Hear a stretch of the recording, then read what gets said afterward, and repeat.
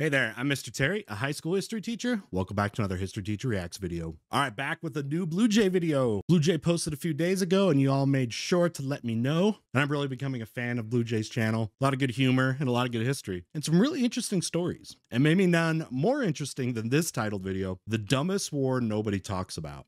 There have been a lot of dumb wars in history. So the dumbest, I gotta see that one. All right, BlueJay is an awesome channel. This video will be linked down below. Make sure you have seen that and then come check out what we got over here and we'll learn together. All right, let's get started. All right, the old wise BlueJay. Let's hear what he's got. Oh, Daddy's got a story to tell. Is it long? Sit down. For today's tale, we'll need to dial the clock back to the time when optimism died, the 20th century. It's a story of small disagreements festering beyond reason, a chronicle of quarrels lasting through all seasons, a fable of ideologic conflict. Wait, what did I say about Baldur's? Reason, a chronicle of quarrels lasting. He's crazy. Baldur's Gate 3 is trash. I've never played those games. I know people love the new one. But I like it. Y'all that watch me, my gaming channel, and watch me stream, this is something I'd like. Through all seasons, a fable of ideologic conflict growing tenser than treason, all of which culminated into what was called a war, despite no shots being fired. Dad, I already know about the Cold War. Yada yada, better dead than red, I know the drill. What? That pathetic decades-long temper tantrum over whose money system was good and whose was the unholy abomination spawned from the bowels of the ninth circle of hell? No. If I want to watch children... It's amazing how like when you look at the sides of the Cold War, how freaked out each other were over an economic system. What was supposed to be, at least at its basis, right? But it became so much more than just, all right, which is the best economic system? Because nobody's going to do and react the way they did in the Cold War if it was just about that. Isn't that crazy when you really like sit down and think about it? Like, why was it so hostile, right?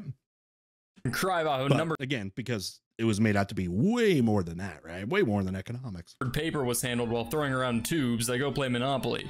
I like my near military conflicts like I like my woman. Full of crabs. I'm sorry, we're gonna talk about the lobster war. Okay. Wait, did Khrushchev have crabs? Is that what they're saying? And is that Cate Blanchett? Is that what that is? If anyone on that list or on those three people had it, it was JFK. That dude. It's the mid-90s, popular amongst the ladies. Hundreds, and Europeans haven't quite grown out of their main character phase. They need to make sure no one forgets. Oh, it's funny because the two movies are so different. Right. I'm here too. Okay. Where people were trying to with Barbie and Oppenheimer coming out at the same time. It was amazing how people like found these weird ways to like blend them or like talk about them in the same context. Like you had to watch one or the other, or if you did watch them, you had to like have an opinion about them. Like, you know, am I tripping? Like, is that not weird? Like, what was just going on when those movies came out? I don't know. Hey, drop the oil. But as the 1960s rolled around, tragedy struck. America had a Jello mold phase. But other than that, nearly all of France. Okay, so I grew up in the era, America. Okay, where Jello was in like every dish. And it was like, I don't know if that was just like appease the kids, but then you had these disgusting attempts at trying to put like real food in Jello. Now I see shrimp over here in this Jello, which is unbelievable. I thought like they would try to sneak in like vegetables into the Jello. I remember growing up, and I've never seen with shrimp though. But I don't know if you're older like me, maybe let's add something like that. Anybody have the things inside Jello phase of their childhood? But other than that, nearly all of France's African colonies claimed they wanted independence. And as France loved being seen as the in vogue colonial power, they granted it to them to look hip, and definitely not because they couldn't afford another colonial war. Okay, I was going to say Algeria. Algeria was one that the French were not letting go. That ended up being a bloody war to get independence. I mean, so much in the 1960s, a lot of these, like he was saying, like former, you know, powerful imperial nations pre-World Wars, they were able to maintain those colonies. And after the devastation of the war, you know, places like France and that were, you know, were economically ruined in that and couldn't hold on to those empires even if they wanted to. But some places they held on to it harder, and Algeria is one of those. And the French were interesting in their imperialism, as they really like to rule directly, and which probably made it harder for them to let go as maybe like compared to the British, who let a lot of their colonies go without as much violence or necessary to give that independence of. This was all fine and dandy, like Ghana, unless you were a example. French fisherman who just lost their free rein to catch lobster off the Mauritanian coast. Slow your roll, Ratatouille. You need a permit for that now. Ah, yes, there is plenty of lobster. So Don't be so lobsters have something to do with shellfish. this war. Leave the area and cut the puns or I'll detain you faster than a panzer tank. Don't get all crabby. I'll be out your hair in a pinch.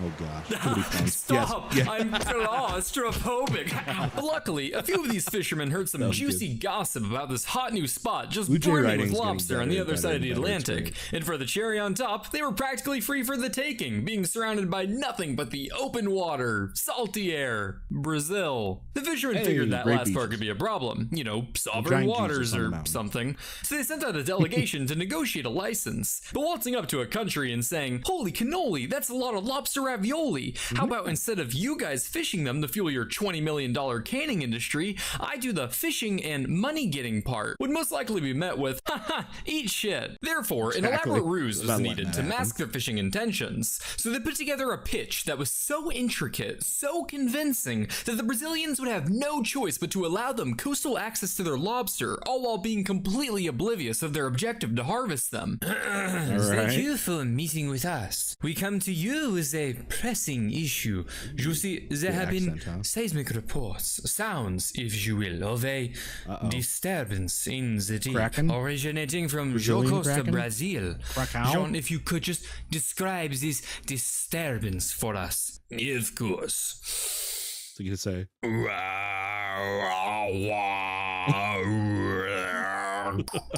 And you see, it was those clicks, thank you, Jean. It was those clicks that led a us to kraken. lobster. Now for our next step. Okay, sorry. I think I just know what this lobster. is. You boys are just here to conduct some routine research on lobster nurseries and just need one of those permits for a few boats, right? You know, that is exactly what we wanted to do. yeah, that's all. Yeah, we got the research license. The French fishermen acquired a license allowing 3 boats to conduct research on lobster nurseries, which should normally be a relatively non-invasive process.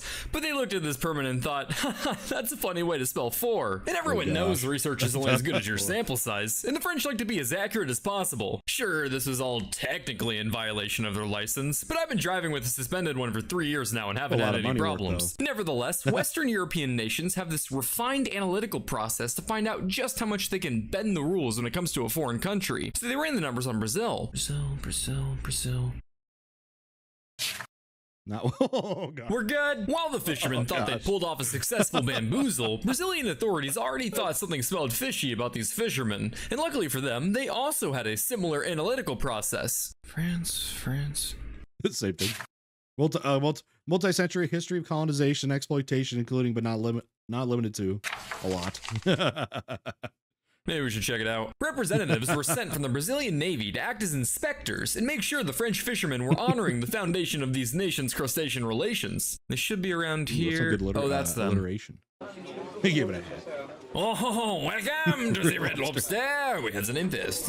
Table for 2, yes? I've got the perfect romantic spot for you two Romeos. What? No, we aren't. Doesn't matter. We're here representing the Brazilian Navy. Oh, shit, Brazil? Yes. Welcome to the Red Lobster a research center. Yes. Let me just get our head aside. Pierre has been making some incredible progress. Oh, yeah? Delicious What have you found out in your research? Say, oh, what? You get pinched, Lil? No. You'll never amount to anything. Upon investigation. By the way, so you know how we all kind of grew up and were taught that like lobsters and cold-blooded creatures, you could humanely kill them by starting it, start a pot or a pot of water, and then it'd be cold, right? Because they're cold-blooded, and then turn it up, and then they would basically heat up with it and then die. I thought I had heard that I need a scientist. I need a marine biologist or something here, that actually the lobsters actually do feel pain in that, because it was always like, oh, they're painless and that's a humane way to prepare them, right? But actually there's apparently evidence that they do feel pain. Does anybody know about that? All right, we don't need like a PETA civil war or something down below, but someone get me some sources. They found that, along with violating the boat limit, the ships were not conducting research, but in fact carrying out large-scale predatory lobster fishing with a trawl. Trawling is this neat practice where you put a net in the water and catch the everything. Environmental impact? What environment? So Brazil was like, stop, and revoked the fisherman's license, sending them lobster tail between the anchors back on over to the land of macaroons in April of 1961. And with that, things returned to normal. Excuse me, there have been seismic reports, sounds, if you will. The fishermen returned in November to request another research license, but this time further out at sea on the continental shelf, outside of Brazil's territorial waters, which stretch 760,320 gumballs from the shore. Or for simpletons, 12 miles. This request was granted, and for the rest of the I only know distances in gumballs. year, Brazil kept a close eye on them while the fishermen played the nautical version of "I'm not touching you." But just like an early 2000s cartoon fish, the French just couldn't keep their grubby little paws off those luscious lobsters. By the way, there's, you know, fishing and like whaling and all that stuff in the Western Americas had always been, you know, a really lucrative thing, especially for Europe. From Europe, you know, having done fishing for millennia, centuries, right? Like all that stuff. The abundance and the quality of a lot of that marine life, or again, fishing, all that stuff, was not nearly as good. It was one of the big things that also drove a lot of certain types of people, especially again, fishermen and stuff like that, to coming to the Americas early on in early colonization, and in the first generation or so. So you go up to, you know, like the kind of like the Canada shore, Eastern Canada shore, and then going down below towards like the Boston area, where you can really do some good, again, whaling and catch very large fish, because so much centuries of overfishing. Same with timber, of course, too. And on January 2nd, 1962, the French boat Cassiope was found catching lobster about 10 miles off the shore. 10 miles! Got you! Haha! You're within our waters now, cheese boy! You sure? Okay, this always hold hurts this. me. Anyone else always get hurt by that stupid thing? I don't care how gently I do it when it starts doing the automatic wind back with the measuring tape. That thing always hurts me sometimes. A Brazilian corvette seized the French vessel for catching lobster without authorization, probably hitting a sick drift as it pulled up, but then again, everything I know about Brazil comes from Fast 5. Anyway, by now shit's getting pretty serious and mom and dad need to get involved. So whilst the fishermen and navy battled the lobster sea, the French and Brazilian governments battled the diplomacy. The War of the Pen commenced, and at the heart of this battle in the fierce political trenches was one vital question. Like, what is a lobster? Sounds like a silly question, right? What is a lobster? Why, it's the underwater excavator, the crustacean of the basin, the pogo stick with a prick. But even my definition of a lobster as nature's gripper snippers wouldn't have been sufficient for the contending nations. They wanted to know whether or not a lobster was a fish. France made the claim that a lobster was in fact a fish, so therefore they had the right to catch them according to the basis for fishing on the high seas set by the Geneva Convention of 1958. Brazil, for their part, pushed the thesis that lobsters were not a fish, but in fact an economic resource, a part of their continental shelf that they had the sovereign right to exploit, according to a different provision of the same Geneva Convention. See, we need a scientist. They said, citing a treaty they didn't sign. And this wasn't like your average 12-hour Twitter beef. This diplomatic battle lasted all through 1962 and part of 63, which is this is like height of the Cold War.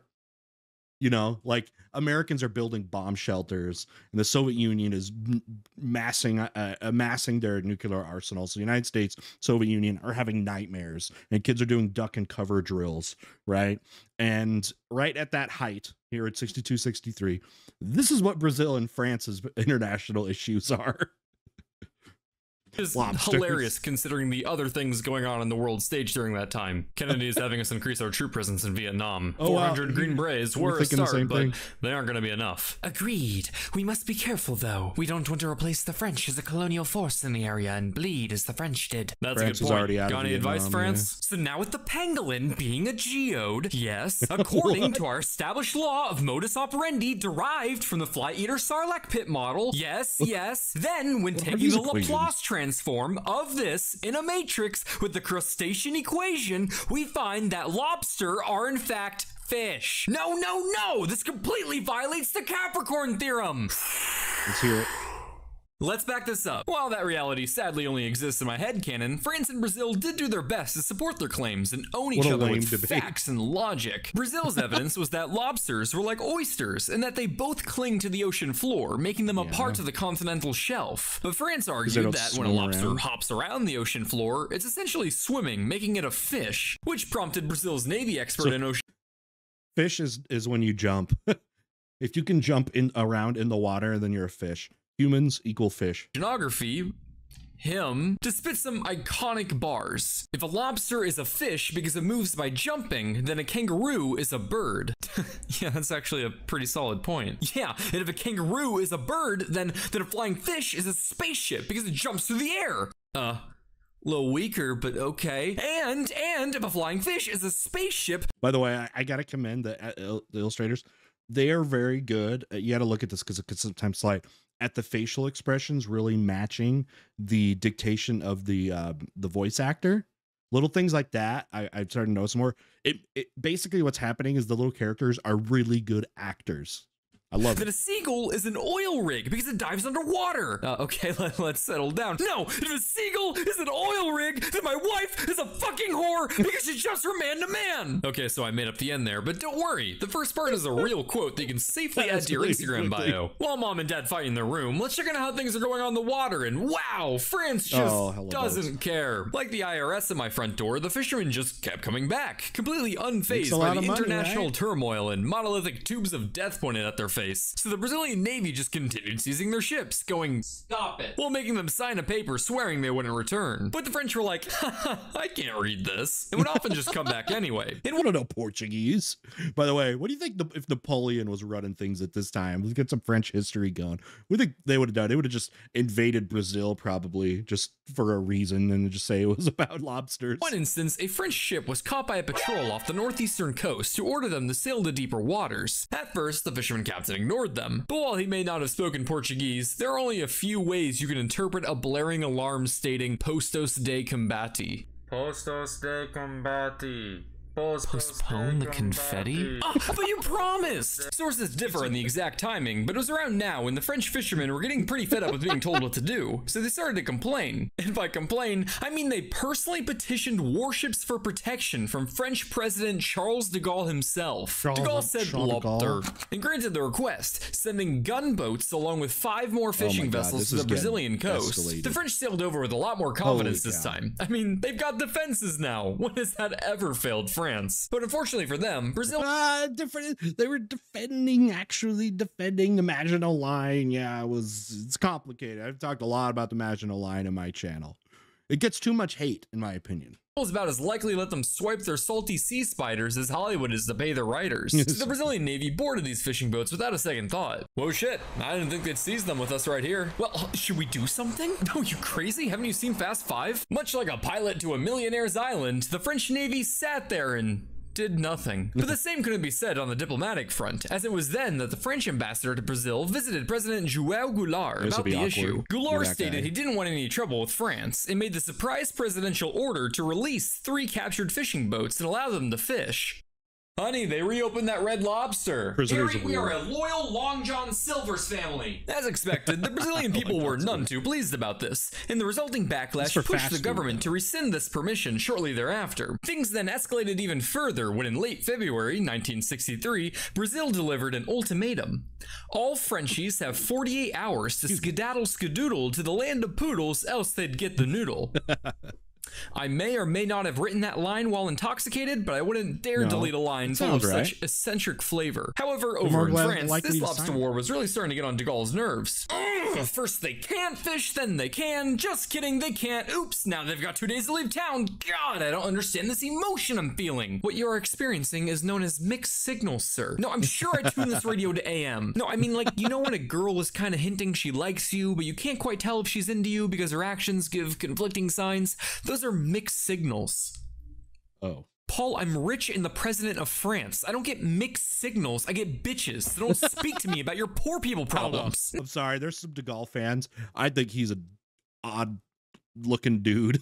I don't think he's not a real handsome dude.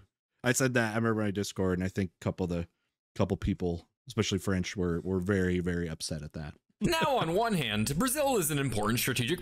Okay, while we're at it, you can get thinking here. Start putting it down. Ugliest world leaders in history.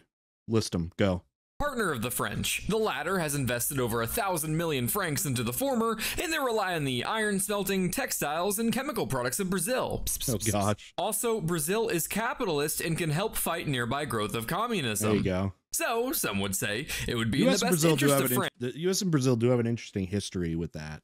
With U.S. being involved so many in South America, but then there's Brazilian issues. It's very complicated. To be like, wow, you know, maybe we shouldn't go to war over the ocean bugs that piss out their face. They're literally but on the other hand, this wasn't the people's France. This was de Gaulle's France. And seeing as how this was the man who tried escaping World War I prison camps 5 times, once while posing. Plus, he was like freakishly tall, so as a nurse, it should be no surprise to hear that de Gaulle was a very stubborn man. And this stubborn man considered Brazil's actions to be a slight on the majesty of France, so he did not back down, but instead dispatched the French destroyer Tartu to the Brazilian coast. Tempers are flaring, ministers are swearing. With this newest escalation, Brazil is preparing. Okay. The newspapers have been rousing the public, and the atmosphere in Brazil is one of imminent war. The Tartu by itself wasn't a huge concern. What made things scarier was where it came from. A whole task force of French ships merely 3 days away, containing not only a state-of-the-art aircraft carrier, but also a tanker named Lebes, which means the fuck in French. For real. Which is also a river in France. Both in this context and by translation. Which also flows through the town of Condom. Mobilize the Navy. Understood, sir. Wait. And the Air Force. But there's one small problem with this mobilization. It's the eve of Brazil's favorite holiday, the Carnival. A time for wild celebration, dancing to music, stealing comically large vaults with Dodge Chargers. Oh wait, that's Fast 5 again. And this year, people were really memeing this whole situation. Even some masked revelers went around with lobster costumes. So much of Brazil's personnel were on short leave, but with some effort, they mobilized enough men, granted them war pay, and launched ships to search for the Tartu under Operation Lobster. Along with these ships, Brazil continued to mobilize to meet the French at sea. Because sure, their arsenal was full of vintage World War II vessels, and sure, they only had enough ammunition for 30 minutes of combat, and sure, they lacked adequate fuel supplies, and some ships were decommissioned with mechanical. We talk about this. France is not a power. They're not the military power they were. They're literally just finding whatever they can at this time. That's why they're losing colonies all over the planet at this time. But hey, that's still pretty intimidating to have these warships. Problems, and sure, the French had a state-of-the-art Navy and Air Force to counter them, but at least they had their spirit and family. Brazil's planes that had been searching for the Tartu finally spot it, causing it to start shooting exercises, probably to deter the aircraft. The plane responded by flying even lower to show they aren't messing around. Oh wow, that's cute. Neat little guns you got there. Uh-oh, what's this? These looks like rockets. This is hilarious. Wow, these sure are big, huh? Brazil ships made their way towards the Tartu. That was a fantastic scene. I love that. Was so good. Dude, BlueJay, they're funny, man. They're like are they taking the torch from Oversimplified? Is that what's happening now? Have they done that yet? I mean, it helps that they put out so much content. Tartu's location late at night. Dawn approached and the sea was veiled with a fog. In the distance, their radar detects something in the water. Making their way closer, tensions running high. They finally made out the Tartu in the mist and oh, it's gone. Running low on fuel, the Tartu retreated and was replaced with a much weaker ship. Oh hey, what about us? You'll be fine. Another ship is coming. Hey guys, what's up? Oh, with the playing field set and more Brazilians on the way, it was now just a matter of who would shoot first. Hey, maybe we should go back and fish where we belong. Africa. The French ships decided to head back across the Atlantic. After this, an agreement was signed where Brazil would allow limited French ships to fish for 5 years while sharing profits with Brazil, who would also get to expand the nautical miles of its territory. You know, just a few. 100. While in the end, France decided war wasn't worth it, to be honest, I'm surprised it got even remotely this far. Running some numbers, if one anti-aircraft gun on one French vessel fired for just 11 minutes, say in case it wanted to teach some smart-ass aircraft a lesson, you'd already rack up an ammunition bill more expensive than the $3 million a year the French fishermen were raking in. But to be honest, with the cost and street cred for a European nation losing a diplomatic war with Brazil over lobster, perhaps World War III would have just been worth it. For real, get some points. Like, stack up the W's, South America. Get them. Y'all been exploited for centuries. Get some W's against the homelands. The Lobster War, 8 out of 10 stars. Oh man, that was so funny. All right, final thoughts for you. Hey, I was for real when I was asking you guys, is BlueJay like taking the torch for comedic animated history videos from Oversimplified? They keep growing, they keep getting better and better. And when I see their videos launch, the initial views are just getting like insane, right? Let me look real quick here. So when I watched this video, it was 3 days, the 3 days after, and it's 671,000 views. I mean, that's like what Oversimplified was getting, and BlueJay is still like relatively new, really, in the big scheme of things. But great job. This was hilarious. The writers are getting better. I was telling you about like how they animate the actors is really, really impressive there. I had never heard of this story at all, like at all. So it was super cool to learn about. Hear it, yeah, again, about like anything military related, especially like overseas, between those South American countries, between South American countries and other countries, again, like former colonial powers too, and to see that they like, and to see how they responded, and then were able to put their own show of force and get the French basically having to backtrack a bit. That was great. So props to the Brazilians there. Brazil. Excellent. All right, y'all. Hey, thanks a lot for being here with me. There's still a lot of BlueJay videos I have not seen. Go through, you could check my playlist or whatever, just search for, Mr. Terry BlueJay and see what I have. There's a lot I haven't seen, so I'm always looking for more suggestions. Get those over, especially over to the Discord server. That's the best place to drop them. Link to that, to join that, is down below too. And yeah, let me know, because I'm always up to insert BlueJay reactions with all the other stuff I cover too. So, all right, thanks a lot for being here, and we'll see you next time.